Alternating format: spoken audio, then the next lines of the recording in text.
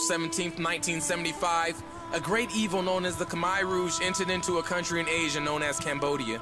Their goal was to create a classless Cambodia focused mainly on agriculture. To do this, they abolished money, free markets, private property, schooling, outside influence in the traditions of the Khmer culture.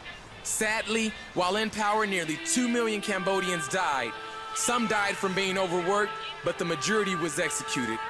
Their reign of terror came to an end January 7, 1979, and during and after their reign, many Khmer people fled the country.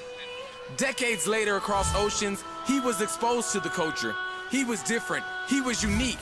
He saw that despite the great atrocities endured by the people, the Khmer culture had survived. The Khmer culture was alive.